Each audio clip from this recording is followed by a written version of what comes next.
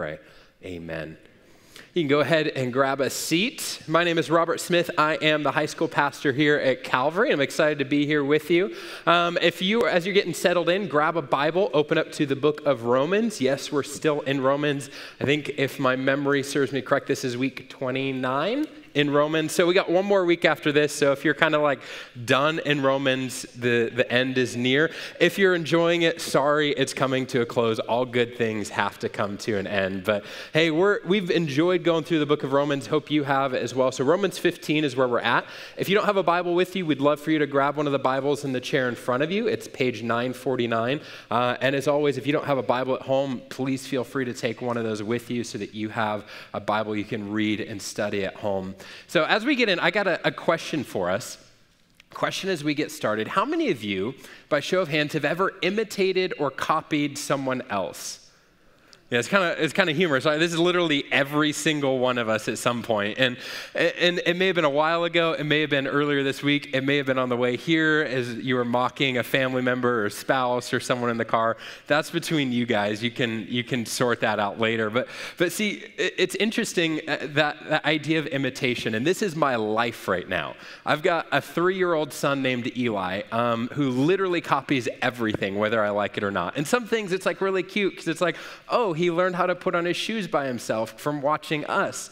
And then as I'm taking him to preschool earlier this week, I'm like clearing my throat because the weather changes, have my allergies all messed up. And as I'm walking, I hear this tiny little velociraptor next to me. And I'm like, what in the world? And it dawned on me, he's just doing what I was doing. So it's that reality that these little humans that are in our life copy everything that we do. And what's really interesting is that idea of imitation, it changes, our perception of it changes based on the life stage that we're looking at. Like with toddlers, like I mentioned, it's cute, except for when they copy our bad habits better than us. And then they grow up a little bit, and they hit that elementary age, and they're still copying a lot of things, but this time it's with words. And they come home with that statement or joke or saying that they heard at school, and they say it about 14 billion times in about a half an hour, and you're just like, oh, or if it's not that, it's that song, like the title song or the statement from their favorite movie or TV show that just goes on repeat for like 3 weeks straight until you feel like you're gonna reach a breaking point, and they find a new show, and you're like, thank you, Jesus. And you're like, if you could copy a little bit less, that would be great. And then there's the teenage years where parents freak out and they're like, don't copy anything. Don't copy what you see on TV. Don't copy what you see on social media. Especially don't copy what we did when we were teenagers. Don't copy what your friends are doing. Don't copy anything. Just go in a hole and stay there until you're an adult. And then you become an adult and they say, hey, you know what's really helpful? If you get mentors and coaches that you can look to as an example and you can imitate what they're doing. And they say, if you're in business, what do you need to do? You need to find best practices, which is what? Imitating other people's business practices that are successful so you can be successful. And it's all great, and you continue to get older, and they're like, hey, imitate people, except don't imitate your younger self or imitate teenagers, like I tried to do this week and played a game with youth group and came away with some injuries. Like, and the older you get, the less you're able to imitate your younger self. And all this really comes with a core of we understand that in life there's good examples that we follow and there's bad examples we follow. And if you're a parent, a part of our job as parents is saying, hey, kids, here's the examples you follow, here's the ones you don't. But in life, those are decisions we make as well. And as we look at Romans chapter 15 today, what Paul's going to be doing is saying, hey, I'm going to give you guys an example. I want to show you guys something that you should imitate and a pattern that you should follow your life after. And he's going to contrast that with some things that we might want to do and say, no, this is the pattern that we need to be living our life in. So Romans chapter 15, let's take a look at this together as we go through it. Romans 15, starting in verse 1, says this. It says, we who are strong have an obligation to bear with the failings of the weak and not to please ourselves. Let each of us please his neighbor for his good to build him up. For Christ did not please himself, but as is written, the reproaches of those who reproached you fell on me. For whatever was written in former days was written for our instruction, that through endurance and through the encouragement of the scripture we might have hope. May the God of endurance and encouragement grant you to live in such harmony with one another in accord with Christ Jesus, that together you may with one voice glorify the God and Father of our Lord Jesus Christ. Therefore, welcome one another as Christ has welcomed you for the glory of God. For I tell you that Christ became a servant to the circumcised to show God's truthfulness, in order to confirm the promises given to the patriarchs, and in order that the Gentiles might glorify God for his mercy. As it is written, therefore I will praise you among the Gentiles, I will sing to your name. And it is said, rejoice, O Gentiles, with his people. And again, praise the Lord, all you Gentiles, let all the peoples extol him. And again, Isaiah says, the root of Jesse will come, and he who arises to rule the Gentiles. In him will the Gentiles hope. May the God of hope fill you with all joy and peace in believing, so that by the power of the Holy Spirit you may abound in hope.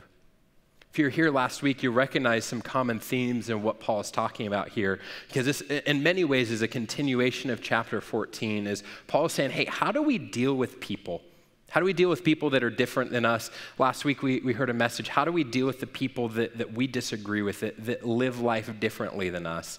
And Paul's going to be continuing that idea here, and is really saying, hey, let me finish up this thought from a different perspective. Instead of just saying, hey, here's what to do, here's why to do it, from chapter 14, he's saying, let's take a look at an example. Let's take a look at the example of Jesus and what he can demonstrate on how we live life with other people. How do we live life with people that are different than us is really what he's saying. And what he's going to demonstrate here is that Jesus' example is a lifestyle of serving. It's really Paul's big idea in this first section, that Jesus' example is a lifestyle of serving, not just a moment or an event, but a lifestyle. And he makes the statement when he opens it up that Jesus didn't come to please himself, but he came to build up other people. He came to serve as a core part of who he was and what his purpose for being here is. And what's important about this is who Jesus served. Because if we're honest, it's easy to serve our friends. It's easy to take that phone call from our best friend that needs us to drop everything and go do something. It's a little harder when it's from that person that we've had some tension with in the past, or that family member that we go, I'll just screen this call and send them to voicemail.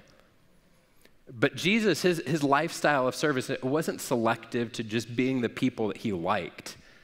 In fact, what's interesting is when you read through the Gospels, Matthew, Mark, Luke, and John, there's actually very few instances where Jesus served his disciples, where Jesus directly served the people he was relationally close with.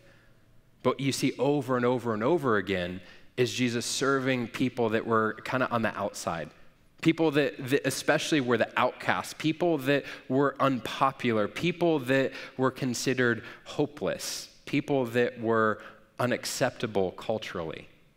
And this caused a great deal of tension with Jesus and the religious leaders, because the religious leaders wanted Jesus just to hang out with the good people, wanted him to have kind of that core group of people just surround, hey, just hang out with us religious folks. And Jesus continually would drift over and spend time with the sinners. In fact, in Matthew 11, it's really interesting that the religious leaders are kind of having this conversation, and they label Jesus. They kind of make this name for him, and they call him a friend of sinners. And for us, we're like, yes, Jesus is a friend of sinners. Jesus is my homeboy. And that's how we may hear that. But in that day, that was an incredibly derogatory, incredibly judgmental statement.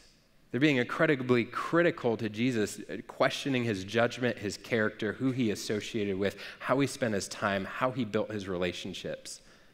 But Jesus did that for a reason. He did that to demonstrate that he wasn't selective on who he would serve. In fact, he served everyone. Paul points this out with a very intentional reason. He says that Jesus came to serve and took the reproaches of all of us on himself. See, the reason Jesus spent his whole life serving is because he knew that the end of his life would be the culmination of that. That at the end, he knew he would take the reproach, the accusations, the judgment, the condemnation, the guilt of the sin of the entire world on himself on the cross. And he knew that would be the culmination. The purpose of his life was to bear out the sin of the whole world on the cross. My sin, your sin, the world's sin, past, present, future, paid for by Jesus on the cross. And Paul's saying, this is how we know Jesus serves people. Because look at what he did for us on the cross. But there's something else that Paul's getting at here with this idea of service, and a kind of an underlying tension that he's wanting to address. And you can kind of feel it as you're reading through it. He's talking about Jesus' example. He's talking about, hey, here's how we're to live. Here's what we're to do. And then it seems to kind of take a left turn, and he starts talking about like Jews and Gentiles and all of this. And it's kind of like, what's he talking about here? And he brings us up to show just how far-reaching Jesus' love and service to people was. Because he's pointing out that Jesus came to serve both the Jews and the Gentiles. And this is important because there is an incredibly deep divide between these two groups of people that goes back for generations. Because see, what happened was in the Old Testament, God established his covenant with the people of Israel. The nation of Israel, he established it. You are my chosen nation. Salvation will come through this covenant. And basically God said, hey, if you want to be saved, you will be a part of this covenant. You will follow the law. You will follow the commandments and guidelines that I've given you. You'll be circumcised, and this will be your sign that you are in this covenant. And that's how you find salvation. And so for generations, the Jews thought the way you get saved is by becoming a citizen of Israel and following these religious customs. And then Jesus comes along and just kind of takes their box and shakes it up and goes, let's do something new. Because Jesus came and established a new covenant. And this is incredibly significant to these people in that day. And we remember this last week. We took communion together as a church. And every time we take communion, we remember the words of Jesus there in the upper room the night he was betrayed. And we say, he took the bread and broke it and said, this is my body which is broken for you. Eat this in remembrance of me. And that next line, we might skip over it if we're not paying attention. He takes the cup and he says, this cup is a new covenant in my blood. Drink this in remembrance of me. To them, they're sitting there and they're like, wait, new covenant? What's this? What's this mean? How's this work? See, Jesus came to establish a new covenant. This wasn't a national covenant. It wasn't a covenant with the nation of Israel. This is a global covenant. Salvation, us getting to God, didn't happen by becoming a citizen of a nation and following a set of guidelines and things like that. Salvation now comes from becoming a citizen of God's kingdom by joining his family and following Jesus. And Paul's using this to say, hey guys, Gentiles, Jews, you guys have these disagreements. You don't want to welcome each other. You don't want to love each other. You don't want to serve each other because you're different, because you got these backgrounds. He's saying Jesus came to serve both of you guys. Jesus loved both of you guys. Love and serve each other. And this is where it meets the road for us, that this is where it applies to us, and that we have a different kind of people. It's not that we're Jews and there's Gentiles. It's that we have people that we have differences with. But Jesus came to love us and love them. Jesus served them and served us. So the question is, are we going to follow Jesus' example? Are we going to imitate Christ in this act of serving and loving people, even those that are different than us? To the people that are unlike us. Because this goes back to the issue last week of, are we going to live in harmony and unity and love with other people? Because Paul opens this statement, or this passage with a statement. He says, we have an obligation to bear with one another, to build each other up. He's saying, if you are a follower of Jesus, you no longer have the option of living for yourself only. You no longer have the option of living a life that's full of selfishness and focused simply on yourself. He said, following Jesus now points you to serve God and to serve other people. And so let me challenge you with a little bit of an evaluation tonight. What's driving your life? What's the underlying purpose of why you wake up, why you do everything you do each day? Is it simply to build up your area of the world, build up your life, your portfolio, your reputation, your name? Or is it existing to build up other people, to glorify God and to serve others while also doing your responsibilities? And with that, how well are you serving? Jesus, the model here that Paul describes is one where our life is focused on serving others. See, we can't really follow Jesus and represent him well unless we're serving people. because that's such at the core of who Jesus is and what he did. And so how are you serving? And if you're like, I'm not really sure where to get started with this, let me give you some kind of on-ramps here. If you are new to Calvary, maybe just new to serving, haven't done anything, you heard Pastor Ted mention Main Street. We'd love for you to join us on Main Street. Hand out candy or water bottles, run a game, and just talk with kids and family as we bless our community. And maybe that's the on-ramp. Maybe just a single event, try it out once and kind of start that ball rolling. Or maybe you're here and you've done some of the service stuff. Maybe you did serve our schools. You've done Main Street for a few years. Maybe that next step is for you to start serving on a regular weekly basis. Maybe you say, hey, I'm passionate about this area. I'm passionate about this type of ministry. I want to get plugged in to serve. We've got an opportunity for children's ministry. If you like children, there's an opportunity for you. Our children's director is going to be outside with some information with how you can get plugged in serving in our kids ministry. So you can stop by out there, talk to her. Her name's Heidi. You can say, hey, tell me about what the options for serving and what that looks like, what I would need to do, what that commitment is. And she'd love to help get you involved there.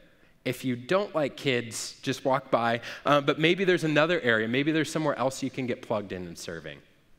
Outside the church, how can you be serving on a daily basis with your life?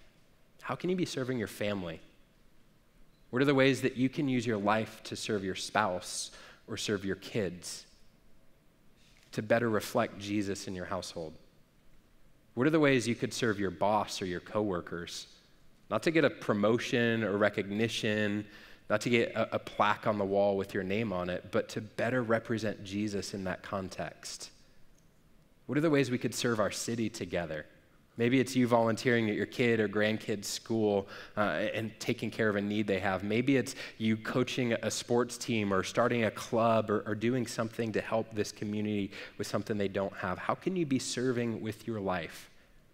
Because Jesus modeled that for us, and he's calling us to follow after him. And really, as we transition now, I want to get kind of practical on what this looks like. Because what Paul's really getting at here is where our character is and whether or not our character, who we are as a person, aligns with who Jesus is and who he's calling us to be. And so I want to take a few minutes now to just say, hey, how do we build godly character? What's it look like to grow godly character? And as we do this, I'm going to give you a little warning. These are not going to be like some earth-shattering new idea that you've never heard before. You're not going to walk out of here being like, man, you'll never understand what I heard at church. I've never heard this before. I'm not going to get any book deals on these 3 steps. We'll just put it that way.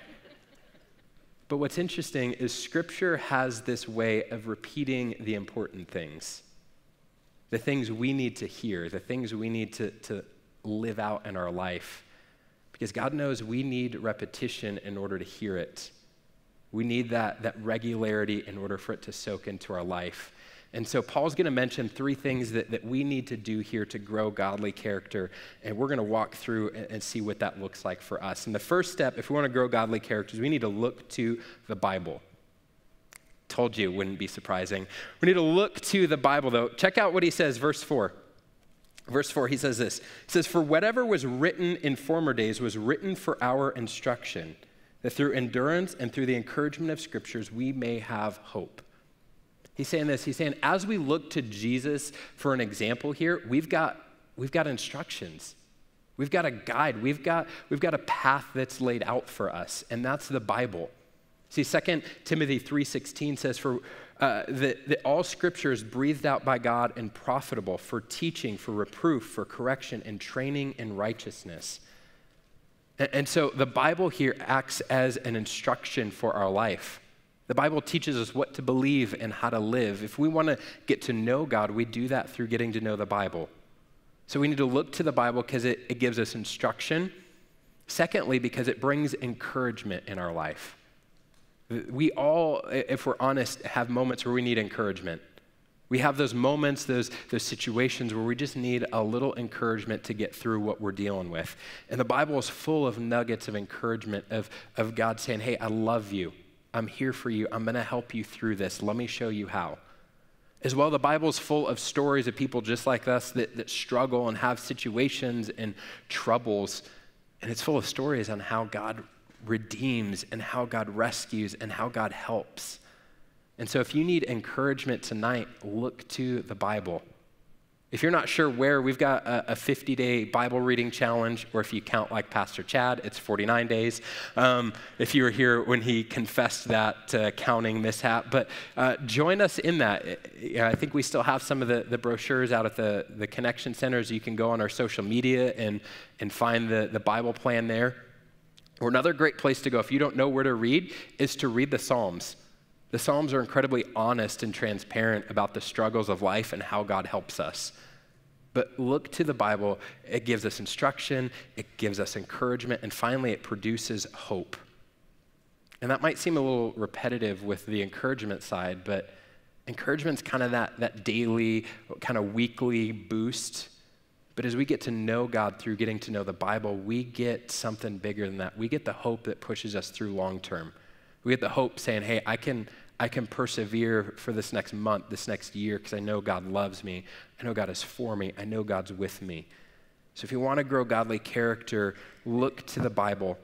Secondly, as Paul outlines here, the second step we need to do is we need to practice endurance. See, as Paul continues, he's in verse 5, he says, hey, may the God of endurance grant to you to live in harmony with one another. And he starts a little kind of prayer, which we'll touch on in a minute.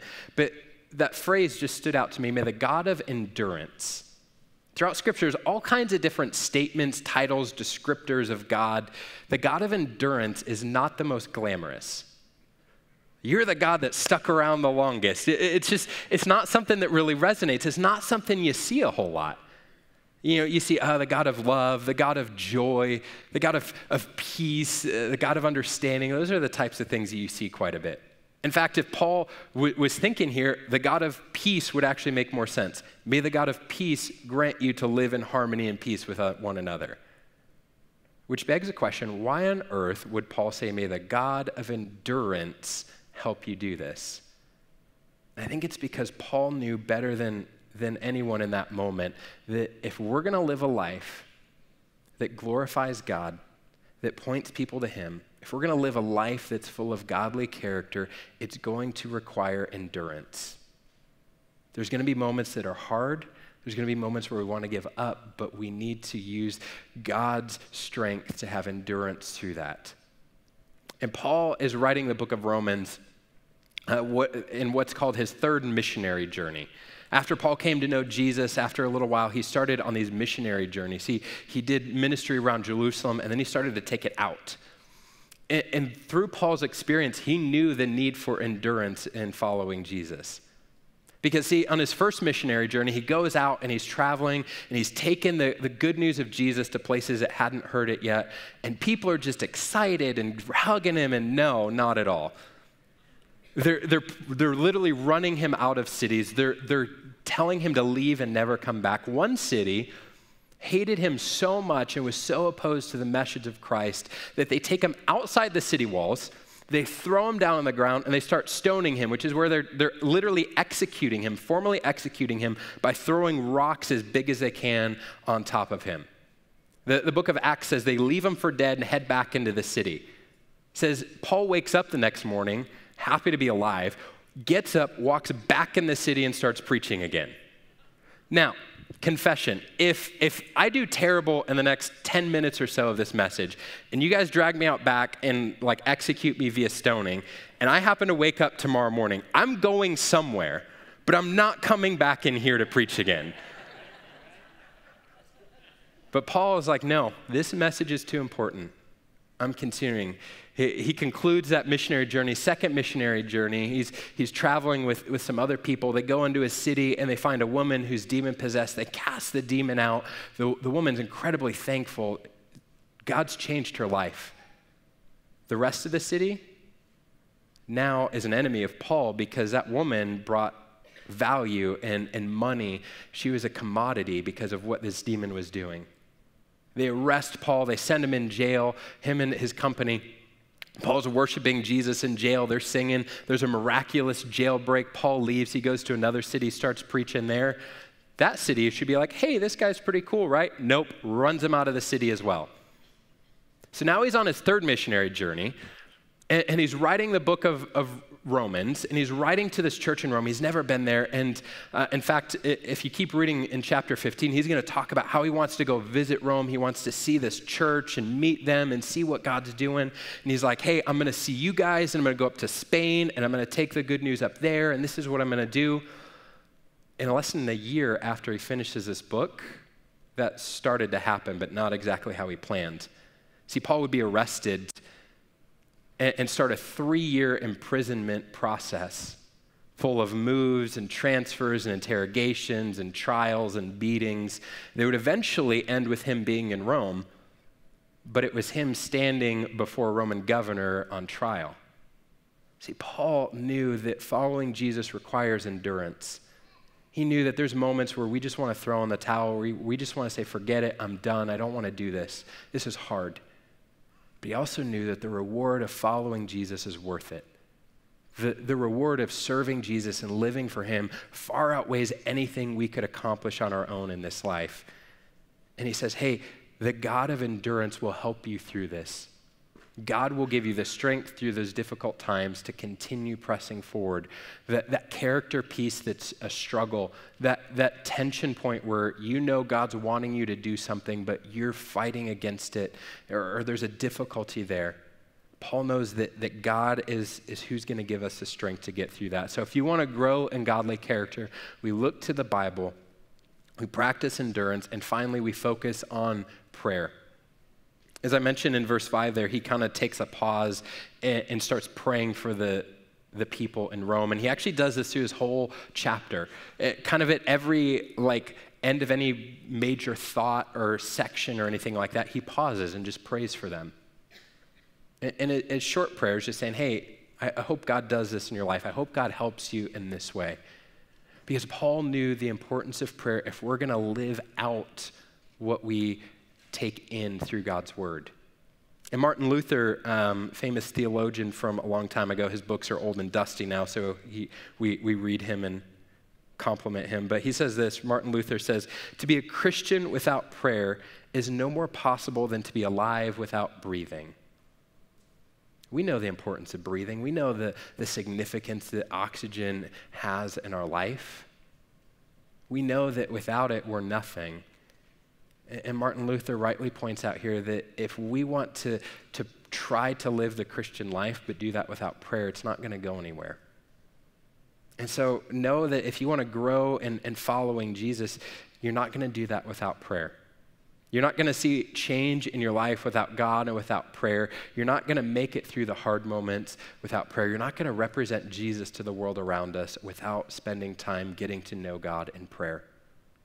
So as we grow godly character, we look to the Bible, we practice endurance, and we focus on prayer. So tonight, let me ask you, how's your character doing?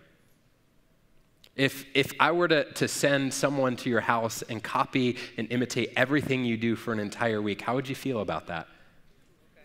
What are those areas of your life that you would maybe want to change?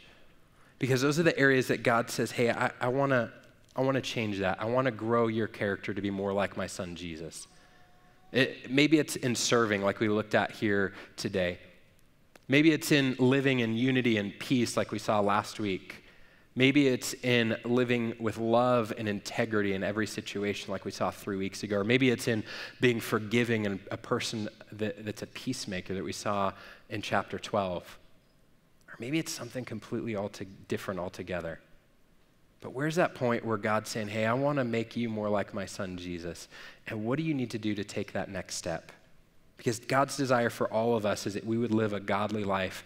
The way we do that is by following Jesus' example, by imitating Christ instead of imitating the world around us, by putting our focus on Jesus and putting everything in our life on him and letting him be the guide. Our prayer for you is that you would do that and see God change your life. So how will you serve? How will you imitate Christ this week? Let's pray.